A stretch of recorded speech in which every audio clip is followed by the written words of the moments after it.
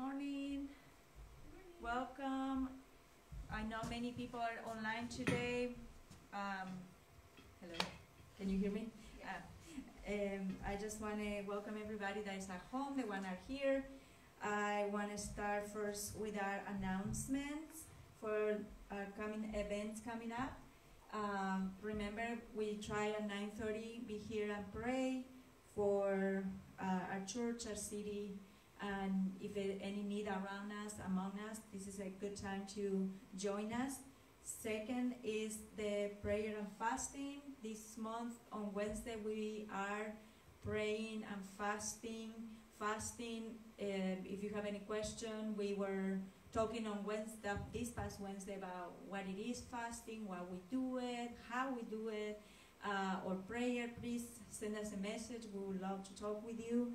And we also remind you, everybody that is joining us, that we pray for each of us that are part of Sojourn to grow deeper in God's Word, in prayer, evangelism, and discipleship.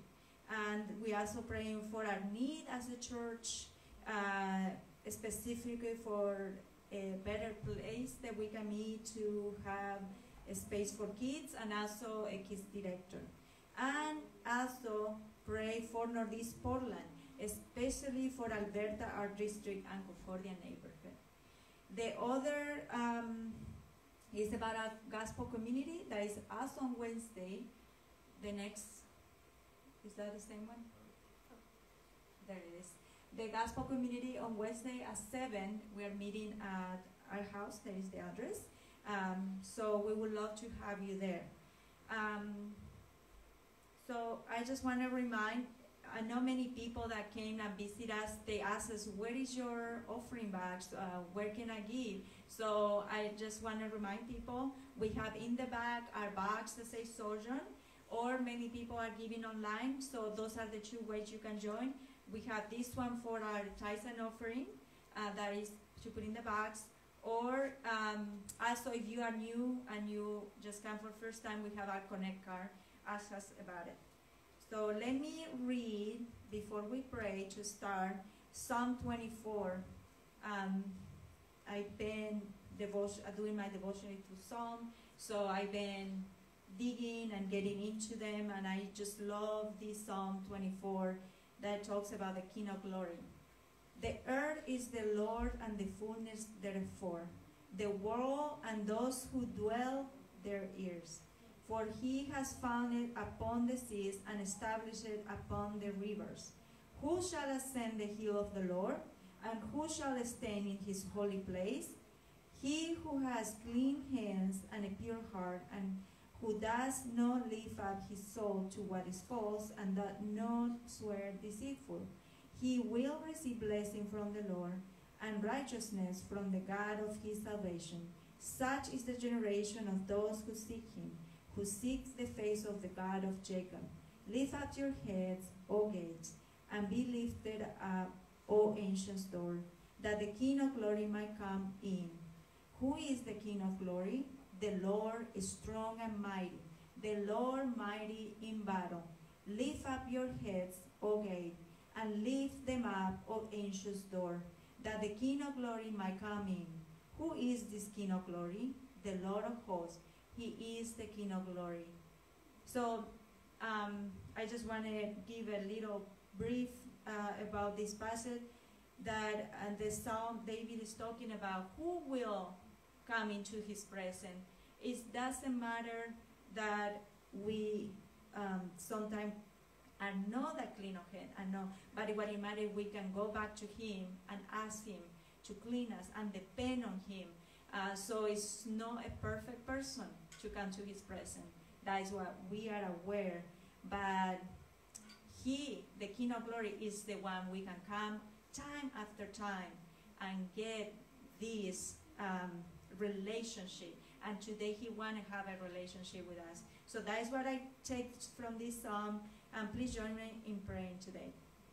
Thank you, Father, for this morning that we get to join as the body online or in person to worship you with our song, with our with Bible reading, with learning from you, with talking with brothers and sisters, for straining ourselves in the midst of the time we're living. I pray for everybody that is not here and the ones here, that you can be working in our hearts and put us in unity as we seek to love you more and to give you yourself known in this city. I pray for Ben as we are going to start worshiping you through songs. I pray that we can focus on you and that you can talk to our hearts. I pray for Matt and we will hear the word, that you can fill his mouth and that you can be salt and light to our life today. In your name I pray. Amen. Amen. Let's go ahead and stand up and praise God this morning.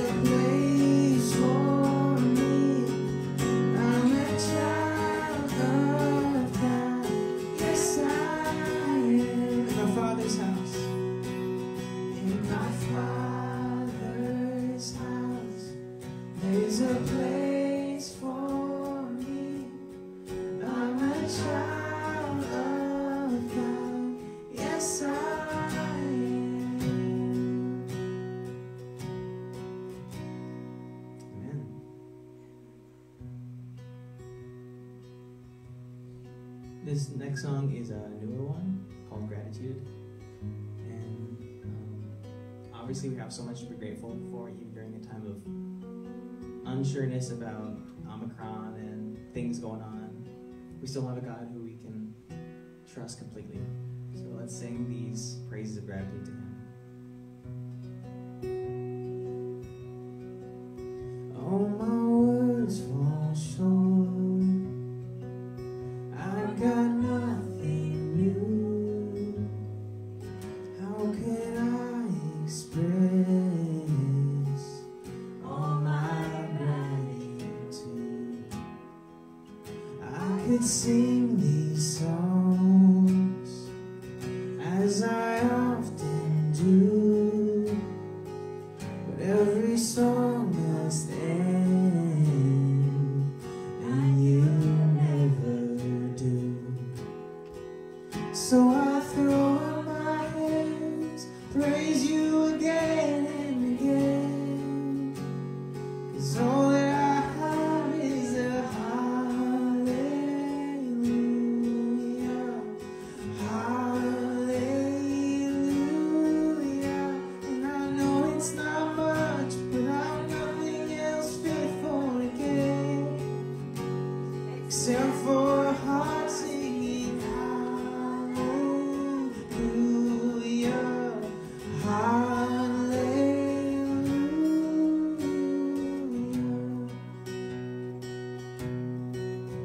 I've got one response, I've got just one move, with my arms stretched wide, I will worship you.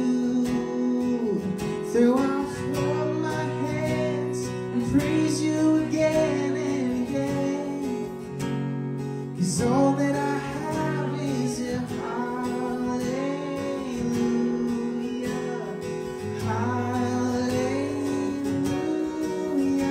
And I know it's not much, but I've nothing else fit for again, except for a heart singing hallelujah, hallelujah.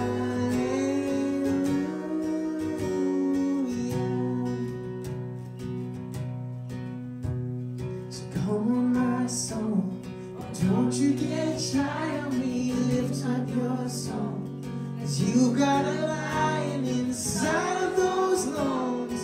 Get up and praise the Lord. So come on, my soul, don't you get shy on me, lift up your song, 'cause you got a lion inside of those lungs. Get up and praise the Lord. Come on, my soul.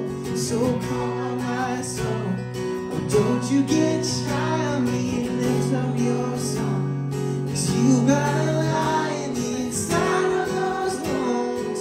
Get up and praise the Lord.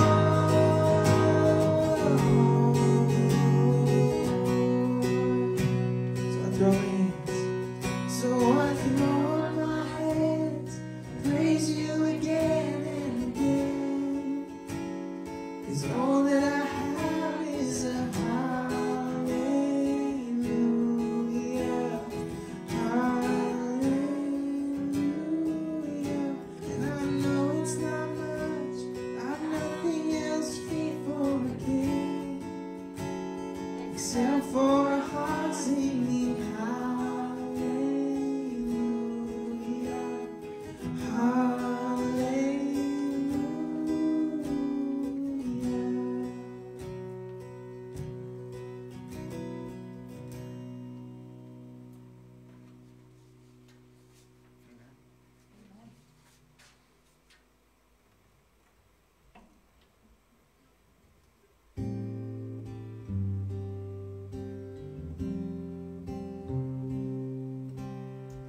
I'll never be more loved than I am right now. Wasn't holding you up, so there's nothing I can do to let you down. Doesn't take a trophy to make you proud. I'll never be more loved than I am right now. They're going through a storm, but I won't go down. I hear your voice carried in the rhythm of the wind to call me out. You would cross an ocean so I wouldn't drown. You've never been closer than you are right now. Sing Jireh. Jireh, you are enough. Jireh,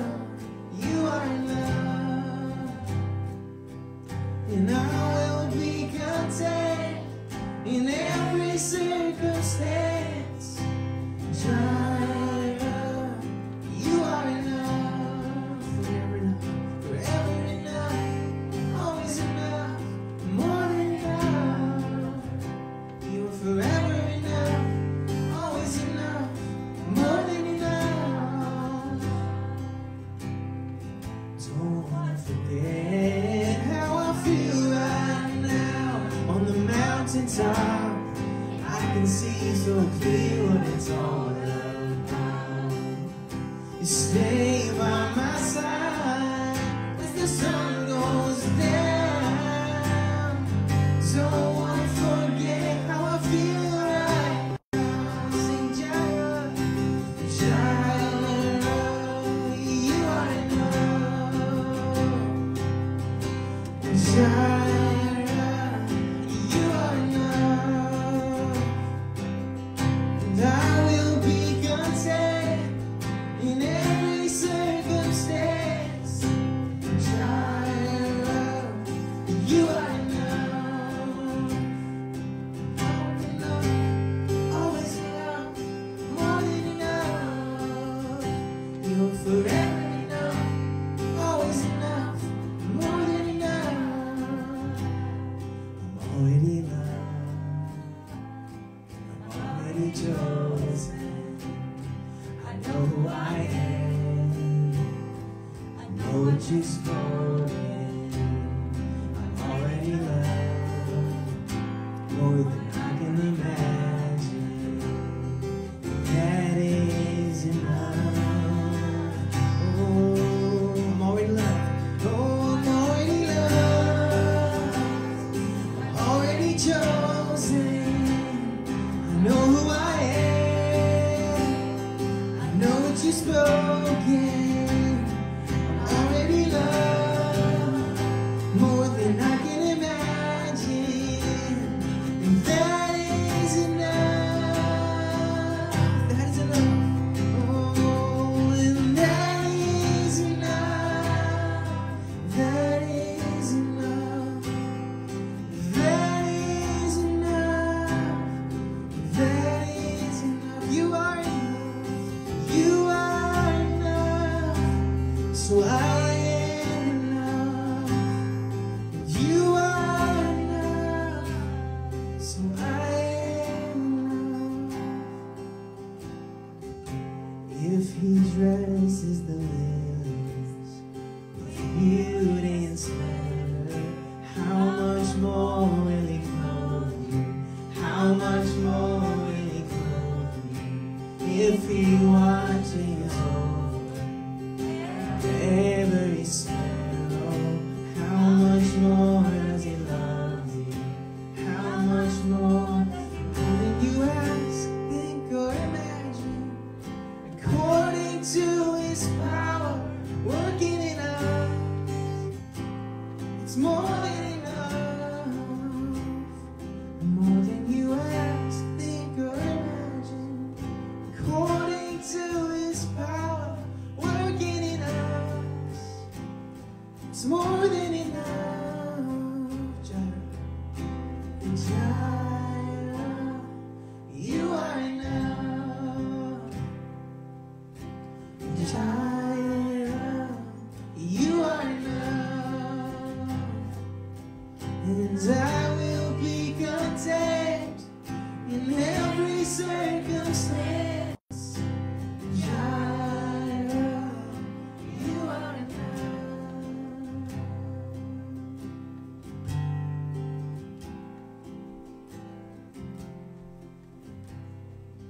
God, even when we don't feel like we're enough, maybe we're not living up to our own expectations, and maybe we don't feel like we're living up to your expectations, we thank you that you're all sufficient, you're all knowing, you know everything about us inside and out, but you still love us with open arms. You welcome us into your family. So as we explore what it means to be family this morning, would we be reminded that because of Jesus we are enough, and we can live fully alive in you because of your power in us. We praise you and we welcome you this morning. In Jesus' name we ask these things. Amen. Go ahead and have a seat.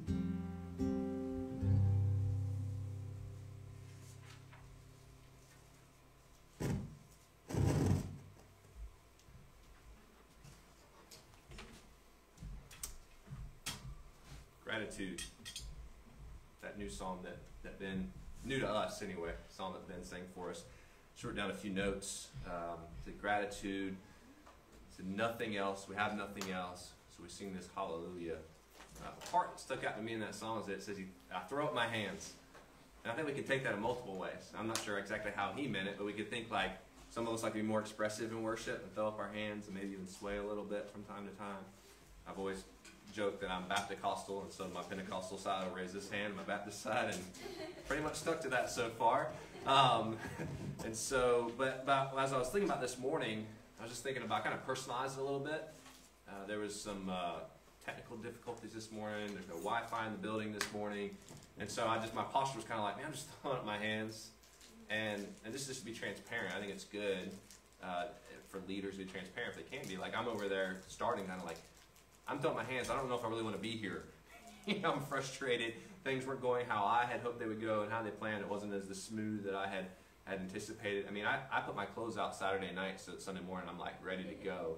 And then you have these things you just can't control, you know. And I think that's kind of where we're at as a society and at a place with, you know, Omicron and COVID. It's just like part of just throwing up our hands.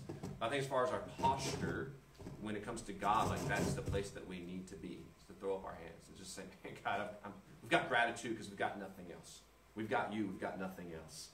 And then that's the last song that Ben sang, said, I will be content in every circumstance. And so for me, that was a little sermonette that was preached to me this morning. So you may not think about that sometimes, but the words that we sing matter. And the songs that Ben carefully selects and prayerfully selects each week, like it matters. And so it guides us into that. And so I just wanted to point that out to you guys. And that could be the sermon itself. I could pray and we could go home. But we are in our second week of our annual Vision and Values series, which is just a fresh reminder for who we are and what we are about as a church. Now, we started last week with our starting place for everything, which is what? When Gerald was here, I went back and watched. You guys answered him. So, what's the starting place for everything at Sojourn? Gospel. The gospel. Okay, man, if we got that one wrong, then we're going offline, and we're going to do something different this morning. The gospel. And we saw that within the gospel lies the power of hope for humanity, what we call salvation, for all people, at all times, in all places, including us today. And that is good news. This week we're going to look at our second value. What's our second value? Anybody know? Family. Okay. Woo! Pass the test. I'll go ahead and give you guys a sneak peek for next week. Gospel, family, mission. Okay? So family is our second value. And I want you to know on the front end that there's an agenda with this whole series. So each week is that we would maybe capture that a little bit better. And so my agenda is I want you to love Jesus first and foremost and his gospel message, but I also want you to love his bride, the church. You can go ahead and turn in your Bibles, if you have them, to Ephesians chapter 4. We'll start in verse 1. Ephesians 4, verse 1. We'll get there in just a few minutes. Now, some of the specific things I mentioned this morning might sound a little familiar. And that's because at times when we're going through different series, it'll bring up these similar themes or topics. And in our We Are the Church series, I think it was actually our very first message. Some of these same components were in that message just naturally as we talk about what it means to be a church. And so some of that part might sound familiar, but if you're like me, I need a fresh reminder because I forget things. Andrea and I just started watching the 4th season of Ozark. And I was like, do I need to go back and watch the 3rd season? Because it's been so long. I remember a lot of the things, but there's some specific details and storylines that I might have forgotten. And so one of our values at Sojourn is family, because the church is not like family. The church is family. Now, I don't know what you think when you hear that. I don't know what that might mean to you, but hopefully we can unpack what that means for us here at Sojourn. For me, this means that every time we walk to a gathering like this one, or on a Wednesday night at a gospel community, that in many ways it's like a mini family reunion. You know about family reunions? Now, sometimes you want to see the people there, sometimes you don't. That's a different topic, but let's pretend you want to see most of these people. You walk in and you think like, man, this is great. I haven't seen this person maybe all week, or I haven't seen them in a couple of weeks because people attend once a month, you know, in the Portland area, and that's a regular attender. Or I had a miss because of sickness or quarantine, and it's like a mini family reunion. And so we are family. And God has given us this need for community. Whether you're an introvert or an extrovert. I know most people think, oh, extroverts have this need for community. I went snowboarding with an introvert on Monday, and we kind of talked about that a little bit. But we all have a need for community. We express that differently. I'm a little more outward in my expression of that. And what's great, though, is as we look at it as Christ followers, is that like God scratched that itch for us. He gave us that need. He gave us that desire. But then he also gave us the way to meet that desire. The church. Our new family once we are in Christ. It says we are brothers and sisters. I know it's hard to maybe think about this, but really it goes deeper than our blood family. And I've experienced this as I've traveled the world. If you've traveled to other countries and you visit with other Christians and other churches there, it's like I'll meet people. I love that we lived in India because you call people over you auntie and uncle. And it was like, man, they're like really getting this family concept. And if they're kind of more of a similar age, it's brother and sister. And I could always forget people's names, so it was a lot easier there to say brother and sister. And you just don't want to offend somebody if they're too close in age and you call them the older thing. But the fact is they get this idea of family and community.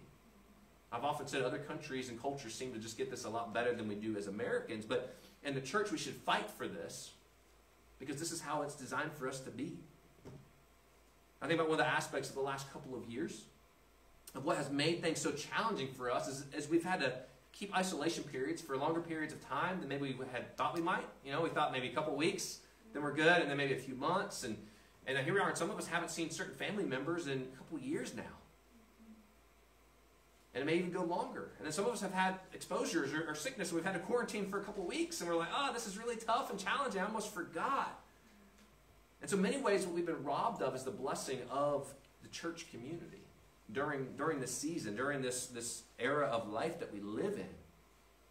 I think one of our generation's greatest illustrations of our longing for community is social media. I know a few people that don't have it, but most of us do. And if you're like me, you have Twitter and you have Facebook and you have Instagram. I refuse to sign up for anything else. I'm sticking with those three. But we all want to be known, and we all want to know others. So we get friend requests, or we'll request others to be friends. We all want more friends and followers. You know, and some of us probably spend too much time on those platforms. And what that's showing is I have this longing for community. And I can't find anywhere else, so I'm going to try to find it digitally. Now, there's a number of reasons why people aren't deeply invested in a church family. First, some people have been hurt by the church, or maybe hurt by leaders. That's a very real thing. We want to be sensitive to that. But my prayer, my hope is that you would fight for healing, restoration, and you could receive the care that the injustice maybe you experience at the hands of some leaders. Second, now this is huge in our culture, in our city especially. Some people are pro-church when it's convenient. Okay, and I know this kind of steps on some toes and some schedules a little bit. But basically, I'm all about church as long as there's not something else better happening. It was foggy this morning. In some ways, that's a benefit to the church. Because this time of year, if it's sunny, I always know, like, sun's out, less people are going to be at a gathering on a Sunday. Because they want to be out in the sun on that Sunday. Okay? A little cheesy joke there. But as long as there's not something better going. You know, the waves are good, I might want to go surf. Man, we just got like fresh snow at the mountain. I want to go snowboarding. I want to go hiking. I want to, all these things. So if it's convenient, there's maybe nothing better for my attention, sure, I'm all about it. Is that how you treat your family? Maybe some of you it is. You probably have a messed up family life.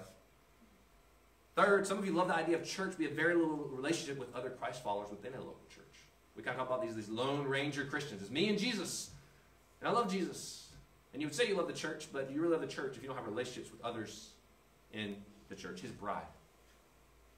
Four, some of you are open to learning about the importance of church. You just simply haven't been taught too much. That's why we say we're a family. We learn this together. It's part of that journey that we're on together. Fifth, some of you might have been loving and serving the church faithfully, but you find yourself in a phase of maybe burnout or exhaustion. Okay? I'll be transparent. That's where I find myself sometimes. Like as I'm lugging this thing up the steps, I'm like, do I really want to do this? Maybe I just stand up there and not have a podium. This thing can be heavy. And some of these things, so you kind of find yourself there. And once again, as we're family, hopefully we can lean on each other and say, you know what, I'm just kind of feeling like this. All I have is to throw up my hands, and we want to be there to rally around one another. And six, some of you might just love the church, but you just aren't always sure how to love it. How do I tangibly love my brothers and sisters? How do we actually do this life together? And so regardless of where you fall on that list, I imagine we all fall somewhere on there, maybe multiple spots on there. Hopefully we can recapture this value of church as family.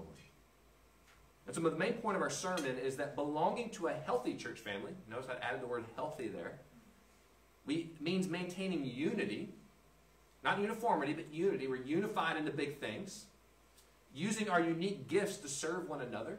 We'll hopefully see that we've all been gifted uniquely. God's given us areas that are really to serve Him and to serve the church. and that growing in spiritual maturity by advancing Jesus' mission together. And so we're basically unified, we have these unique gifts, and we are on a mission together. And so we're going to break this message down in three main parts. First, we're going to see a healthy church family is marked by spiritual unity. We're going to see, once again, not uniformity, but what does it mean to be unified spiritually as a church family? Second, a healthy church family is marked by spiritual diversity. That we're not all the same. That we have these unique skill sets and unique gifts and areas that we can use to better the life of the church and then advance the kingdom of God. And third, a healthy church family is marked by spiritual maturity. What does it mean to mature in our relationship with God? What does it look like to mature as a family of God? And so we'll start with our first point, is a healthy church is marked by spiritual unity.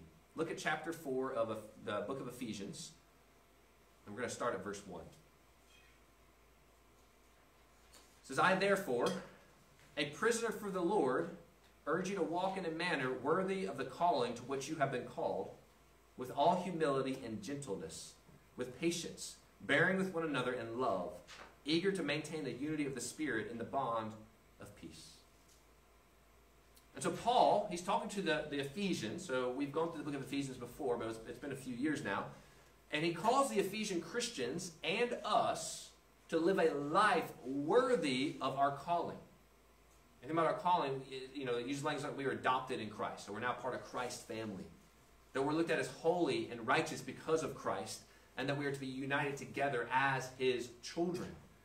Now, Ephesus was a pagan city. And in a pagan city, humility was regarded as distasteful. Like, this is not a trait that you want to have. But for the Christian, to live a life of humility, gentleness, and patience, and most of all, love, that's what we're called to live. To live out these characteristics. So it says to live a life worthy of your calling. It's saying live in this way. Be marked in this way. And so ask yourself, do the people around me, would they say that I have humbleness? That I show humility? Would they say that I'm gentle with them?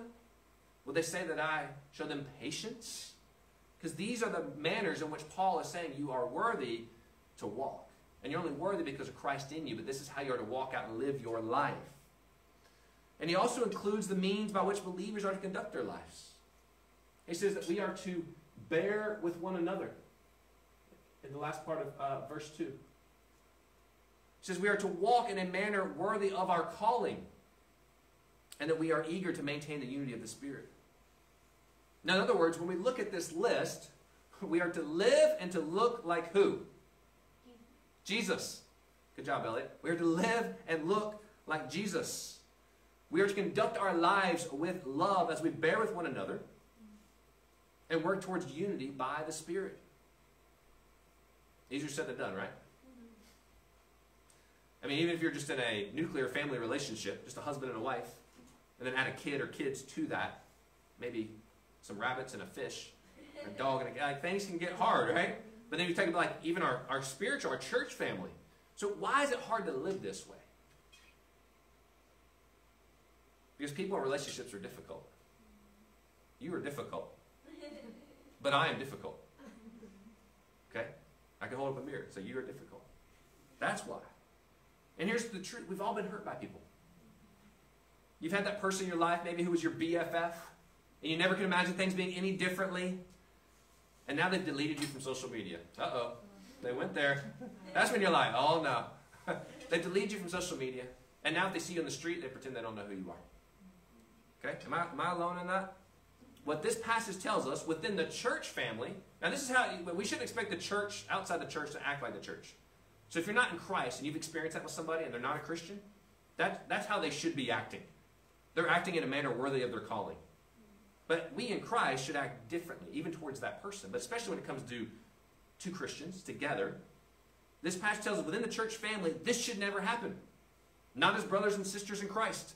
Because we are to maintain the unity that has already been given to us and provided for us in the Spirit of God. He continues in verse 4. He says, there is one body and one Spirit. Just as you were called to the one hope that belongs to your call. One Lord, one faith, one baptism, one God and Father of all, who is over all and through all and in all.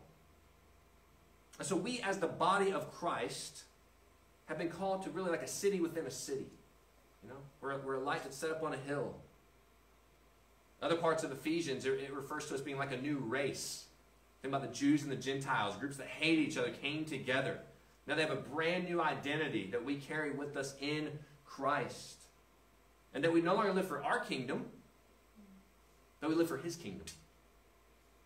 This is what we now live for. Which says how you posture your life. Are you living for God's kingdom or for your kingdom?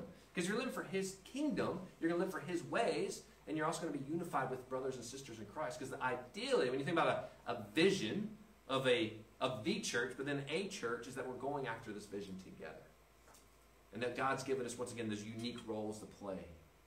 This means that we no longer live for ourselves and for our needs, as we are called to this one hope that Paul is pointing us to. And that we share a collective identity in Jesus. Isn't there something unique? Like, because we are Christ followers, I don't know about you, but once again, I'm an extrovert, so I'll just talk to random strangers. I'll meet them somewhere. But all of a sudden you'll find out, like yesterday, we were at a restaurant in Cascade Locks, and the waitress had a tattoo that said Romans 14:8. Our other tattoos were like pine trees and stuff. And I was like, I like your tattoo. And she's like, oh, thanks, you know, it's the Pacific Northwest. And she came back and said, no, I meant the other tattoo. And we got chatting, and she's like, oh, it's always great to meet Christ followers.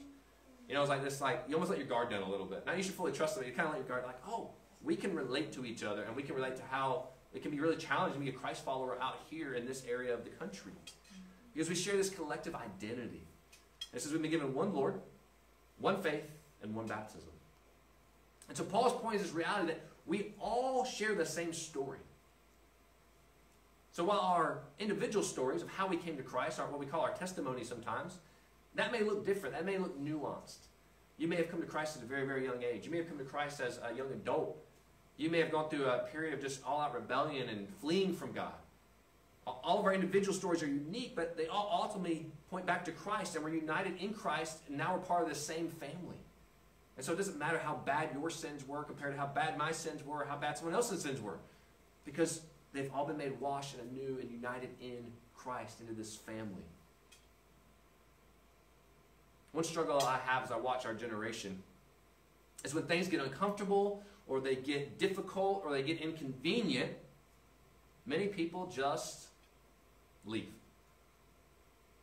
I wasn't comfortable, so I left. Now, I'm not saying comfortable in like the dangerous sense, but, you know, they were gathering every Sunday, or they were doing this, or they were asking this of me, or things get difficult. Well, that person kind of looked at me the wrong way, or they didn't answer my text message, so I'm not so sure now. Or they just get inconvenient for you. People just leave. And unfortunately, our generation has done a really good job of just making this acceptable and normal. That this is just okay. This is what we call, when you see kind of we call it like church transfer growth. Where people just get upset with something that happened to their church family, and they'll leave and they'll go to another church family. Once again, there's a time and a place. So I'm not saying I can't nuance that for you this morning up here, but we could talk at coffee or lunch or something. But there is a time and place, but people just kind of like, well, I didn't like what they said that week. There's people at our sending church who've been part of that church for 30 years. And as soon as, I shouldn't have touched that, I was messing that up. As soon as these things became a thing, it was like, I'm done. They're not going to tell me I have to wear a mask. And other people are like, well, we have to wear masks. We're not doing enough of it, right? And this is a different part of the country, so they're not wearing them like we are this morning. But after 30 years, you just, that's what it was that upset you? Really? I don't think it's supposed to be normal for the family of God. I don't think it's supposed to be normal in a church family. I think we're supposed to stick around and to let the big issues be the big issues and the small issues be the small issues, and then let there be some room for kind of gray areas, but to fight to stay together as a church family. And so hear this. If you are part of Sojourn, we are siblings. We're a family in Jesus, so we need to be known for that. We need to be known for our unity under Christ. Now, once again, I know some of us have broken families. The reality is all of our families are broken. You say I come from a broken family, like all families are broken. Doesn't necessarily mean that your parents are divorced, and that's what we typically think about that, but like all families are broken because all families have sin. Promise you, any family reunion, any Thanksgiving, any Christmas, a debate breaks out, an argument breaks out, a yelling of some kind breaks out. Every family is broken, okay? So let's just get that straight. We're all from broken families. But in the church, we have Jesus, and Jesus is not broken. Jesus has made us unified under Him. And so we want to be siblings at Sojourn. We say family, we want to be siblings who stay, who wrestle through issues together, whether it's cultural things or pandemic things or difference of just we're not sure about some of this. that we wrestle through these issues together. We have some hard conversations as we are an authentic family. The reality is it's easy to find bad in people. If we sit down for a cup of coffee and you're looking for the bad in me, you'll find that bad. Now, if you want to save your time and save the cup of coffee, just talk to Andrea first, and then you'll have kind of a leg up. But when you're looking for it, it's easy to find the bad in people. But as a family, we want to assume the positive intent when dealing with one another. Have conversations. I think a lot of it comes down to that. And finally, as a family, we need to be eager to forgive people and use and experience mercy and grace with one another. Because Christ first extended that to us when we didn't deserve it. I love how C.S. Lewis says this. He says, to be a Christian means to forgive the inexcusable because Christ has forgiven the inexcusable in you. Right? That's what it means. To forgive the inexcusable because Christ has forgiven the inexcusable in you. And so first, as a church family, we want to be marked by spiritual unity. Second, a healthy church family is marked by spiritual diversity. Let's pick up in verse 11. It says, and he gave the apostles, the prophets, the evangelists, the shepherds, and teachers to equip the saints for the work of ministry, for building up the body of Christ. So when Christ eventually ascended up into heaven, he left us, one, he left us with the Holy Spirit, praise God, but he also left us with a spiritually diverse set of gifts for the purpose of building up the church. Theologian Marcus Barth, he calls this the constitution of the church, and he considers this the way the church is to be organized for gospel movement, specifically referring to what is known as APEST. How many of you are familiar with APEST when I say that term? No. Nobody? Okay. So basically, APEST is apostolic, prophetic, evangelist, shepherd, teacher. Now, different tribes define these different ways. Let me give you a brief definition of each. First, the apostles. Apostles broadly defined as sent out ones. Now, there was the original, what I call capital A apostles, like literally walked with Jesus on face to face. All those are gone because Jesus ascended up into heaven. But broadly speaking, sent out ones would be kind of what they call little a apostolic, that are sent out to proclaim the gospel. And so we know that, I don't know if it's a secure, unsecure country that you're eventually going to, Ben and Julie are eventually going to be sent out, like, right? They're going to go and do like a little a apostolic ministry to take the gospel to a place that needs it. Even moving here, some people say Matt's doing the apostolic work of starting a new church in the area. Not that there's not churches here, but in a new area to proclaim that message. Second, we see the prophet, simply one who communicates God's truth to God's people.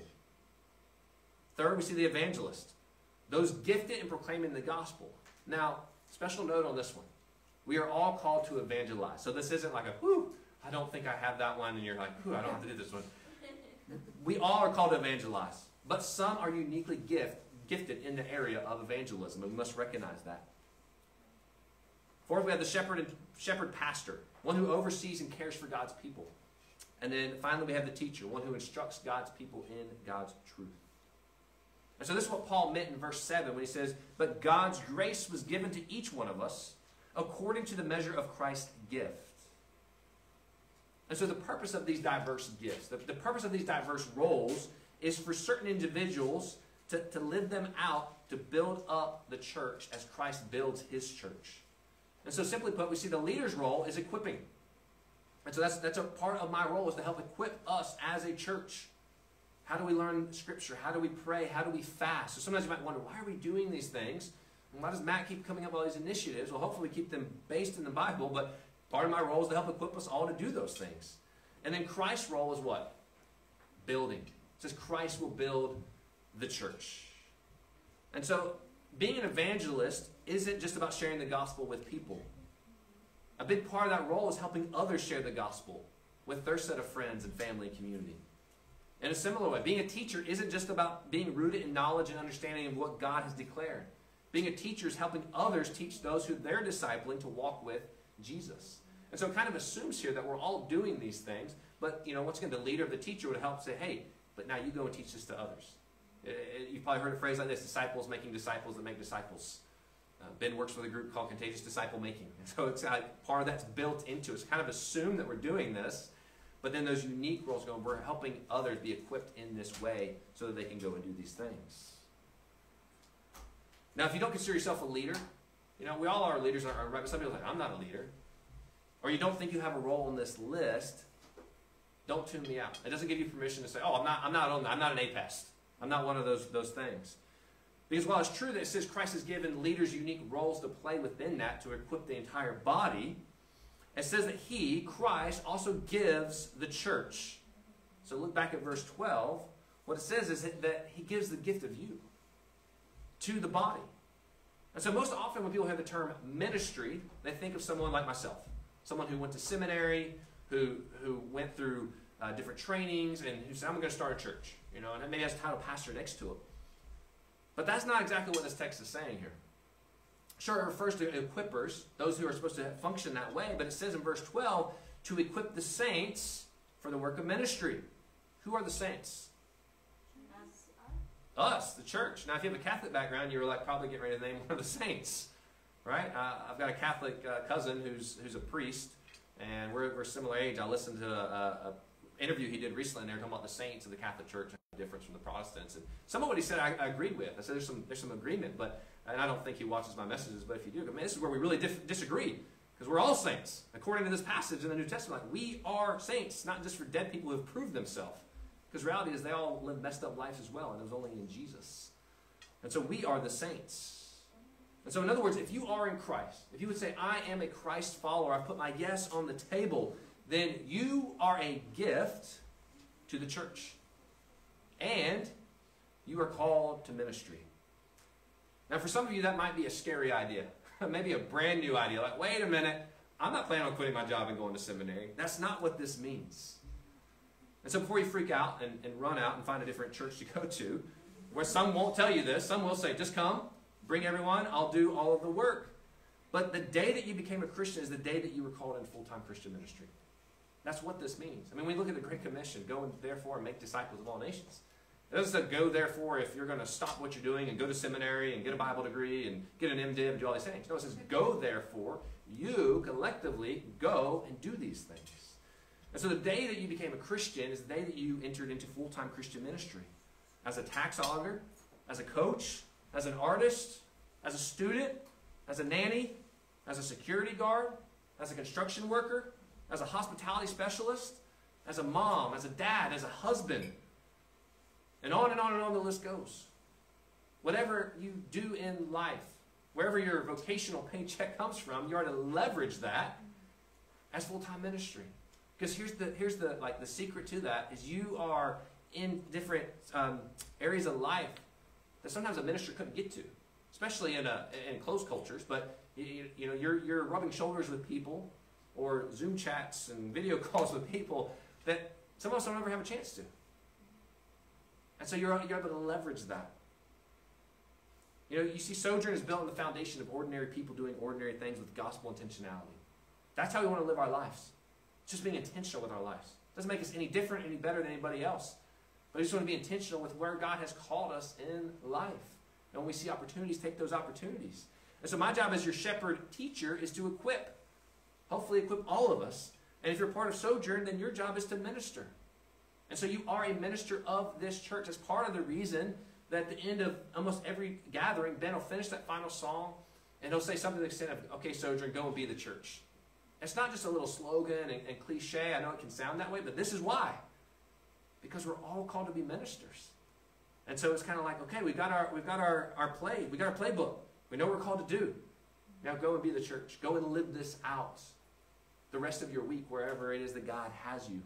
And so second, we see a healthy church is marked by spiritual diversity. And third, a healthy church is marked by spiritual maturity. Pick up in verse 13. Until we all attain to the unity of the faith and the knowledge of the Son of God, to mature manhood, to the measure of the stature of the fullness of Christ. So that we may no longer be children, tossed to and fro by the waves and carried about every wind of doctrine, by human cunning, by craftiness, and deceitful schemes. So what we see is living in response to this reality that it is ours in Christ Jesus, from verses 12 through 14, results in unity and maturity as children of God. And so verse 13 tells us the ultimate picture of maturity is Christ. And so the goal for us is to be like Jesus, and that we should long for maturity individually and corporately. And then Paul points out, he says, points out our need to grow in our knowledge of truth. And he uses this language, he says, as a result, to no longer be like little children thrown around by every wind of doctrine. Now think about children. We have a few in the room this morning. You can probably hear them at home if you're on the live stream. Children can be easily deceived. You ever watch that show? I think it's the guy from Dateline who does it, where they'll pull up at a park and they'll offer kids donuts or candy, and the kids will get in the car with a stranger. What would you do? I think maybe what the show's called. I've always said, like, my kids they're enough outgoing, they love sweets, so they would totally jump in the car with a stranger if they had a box of Krispy Kreme donuts. So children are easily deceived.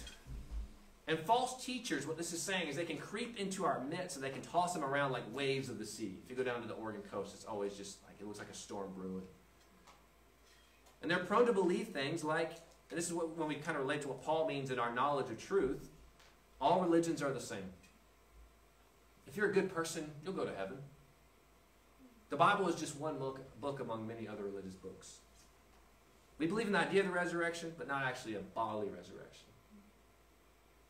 So there's a danger in those things. So if you're young in your faith, or you haven't been equipped in your faith, you haven't been trained, you might believe those things. You know, children are taught as they grow up.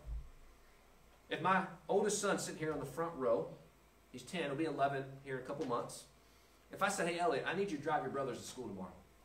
Now, he might get excited about that opportunity, but I wouldn't do that. Why wouldn't I do that? Because I'm not old enough to drive. Because you're not old enough to drive. Because he's 10 years old. Well, that's why I wouldn't do that. He has to mature and has to learn over the next 5 to 6 years how to drive, how to properly drive, how to do it in a safe manner, and then I'll toss him the keys. Although if we only have one car still, I don't know if I will. But we'll toss him the keys and say, drive your brothers to school. Now, Paul has the same hope for us as Christ followers. We enter the Christian life. We enter this family as infants. But we grow into maturity in Christ through the Word. And I'm firmly convinced that one way Christ followers are being tossed around today, of kind of going back and forth and getting away from orthodoxy and giving into aspects that the culture wants us to give into, the very thing that Paul is talking about here is the lack of commitment to the body, to the church family. I'm convinced that's a huge part of it. Because we're isolating ourselves off in vacuums and hearing things that we want to hear. Trust me, if there's something that you question about Scripture and the Bible and Christianity, and you want to find a group that's going to kind of lay on that or stand on that platform, you'll find them. They're out there. There's books about them. There's blogs. I can point you there. I don't want to, but I can. I think it's the lack of commitment to a body. A body who says, you know, if you're ever in school, they say there's no dumb question. And you're always like, yeah, I'm the one who raised my hand. Everybody laughed at me. But there really are no dumb questions. It's okay to wrestle through things, but to do that in community, to wrestle through it together. And so one may ask, well, how involved should I be in the church? Based on these verses, a better way to phrase that question is, how much do you want Christ to be part of your life? How much do you want to know Him? That's how much you should be involved in the church. Because He's giving you this community to do it with. It was never meant to do alone. Because according to Ephesians, now when we look at the full book, the church is plan A. There is no plan B. That's where God put His power. That's where He lives, with His body, the church, whether you like it or not. And so I said, how are we going to reach Portland? Through God's plan A. What's His plan A? The church. That's how we're going to reach Portland. But it's the church working holistically. Once again, we are sent out and we are by ourselves for moments, for days. But then we come back together. It's a church gathered and scattered, and it continues to work that way. God designed it that way, but that we're family. So that when your week all of a sudden is going crazy or hectic or bad, you can reach out to one of us and maybe say, can you come do this with me? Can I have a shoulder to cry on? Can you just come be with me? Whatever's going on, that we have that in our family. And then Paul wraps up verse 15, 16. It says, rather speaking the truth in love, we are to grow up in every way to Him who is the head, into Christ, from whom the whole body, joined and held together by every joint with which it is equipped, when each part is working properly, makes the body grow so that it builds itself up in love. Truth is what leads to Christian maturity. And Paul defines that as that's how you grow up into Christ. And Christ being the head that leads. So when you say, who's the head of Sojourn? Christ is the head of Sojourn. And we all have a role to play within that head. And He's the one that directs us. He guides our body, His church. And so Paul is saying that we need each other in our lives. Because here's the reality. We all have areas of brokenness. We all have places where we are blind, we're vulnerable, and sometimes even just plain right stupid. I always tell my kids, you're not stupid. Some of your actions sometimes can be stupid. We have those areas, every single one of us. I have a friend who recently did something in a moment of what I call vulnerability, weakness, that was sinful. I don't say that as a way to pass judgment. I say it as a way to say that could have been any of us, myself included. And this is one of the many reasons, as a family, we need each other in our lives. It's hard to live the Christian life. It really is. It's hard to walk in a manner worthy of the calling that we've been called to, especially in a city where you're surrounded majority of the time by people who aren't in Christ, who are living a way that they should live because they don't identify themselves with Jesus. And this is why we encourage you not to be here on Sundays, not just because we want more people in the room, but just because of building each other up. That's why we encourage you to be a part of the gospel community. That's why we encourage you, if you're able to be part of a table, because we can't know each other intimately just on Sunday, just what we're doing here. Tim Keller, this was some time back, but he tweeted out, he said, everyone says that they want community and deep friendship. I think we'd all agree. We want community with deep friendship. However, because it takes accountability and commitment, we run the other way. How often is that true in our lives? Say, man, I need community. I need friendship. I'm lonely. Whether you use the words or not, I can tell when somebody's lonely. I can tell when they need that. But because it takes accountability, because it takes commitment, we often run the other way. We want that as long as we feel like we're on top of our game. But as soon as we're not on top of our game and we're somewhere else, we don't want it. But we don't need to run from community. We need to lean into community. Allow others to speak the truth in love to us as we maintain unity, operate out of our God-given gifts, and grow to spiritual maturity. So how do we apply this? How do we apply this to our lives? I think first off, it's healthy for us to all remember where we came from. Look back at our first value of the gospel. We all have a story. We all have a past. But it's just as important now to remember where we are now because of God's grace. That what He has given us in Christ. And that Jesus reframes our understanding of family by saying, whoever does the will of God, he is my brother and my sister and my mother. And God has graciously invited us into this family of love and calls all believers to live interdependent relationships of love with one another. That's why we believe in this. This is why we fight for this, because this is the way that God has designed it and called us to attain to maturity. And so the obvious implication for a passage like this is that Christ wants to create a people, not isolated individuals, to believe in Him, but a family. The New Testament assumes that every Christ follower is part of a local church. Which is why I believe, and I may be the only one in the room that believes this, but I firmly believe that belonging to a local church family should be more important than where you go to school, where you work out, the club that you belong to. And here's why I say that. And I know I can get pushback. I observe people. I'm a people watcher and observer. I love doing that. And you watch and people live their lives, and you go, man, they prioritize everything around that thing, that workout, that club, this group they're part of. But it saddens me as a pastor when I see that people don't do that with their church if they are in Christ. And so that's why I say that, and that's why I firmly believe that. And once again, not just for those who went to seminary. I know I'm like, yes, like, you get paid to say that, right? Like, no, like, I firmly believe that. Even when I wasn't doing what I'm doing now, that's how my life is postured. And this is how God intends us to live out our faith and love for one another within this context of community, what we call family.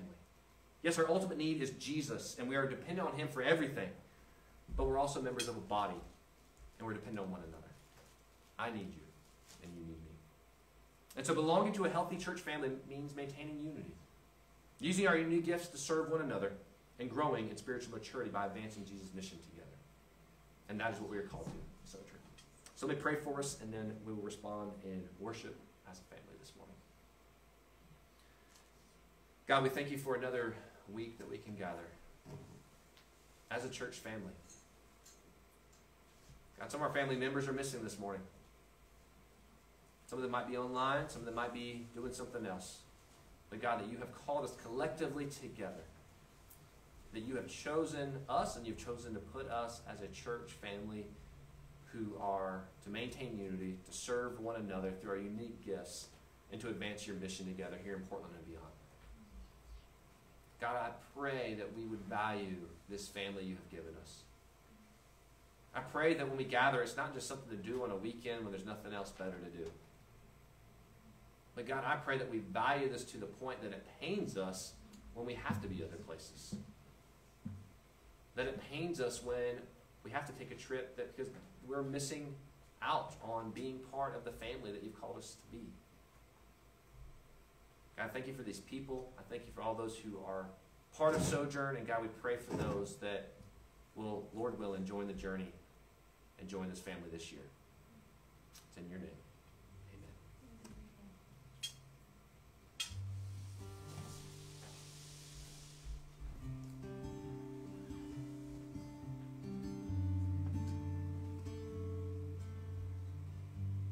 Let's stand together again.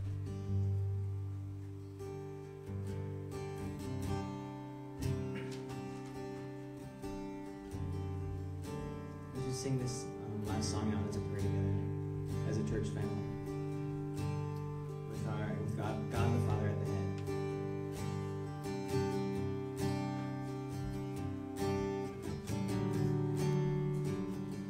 Our Father in heaven,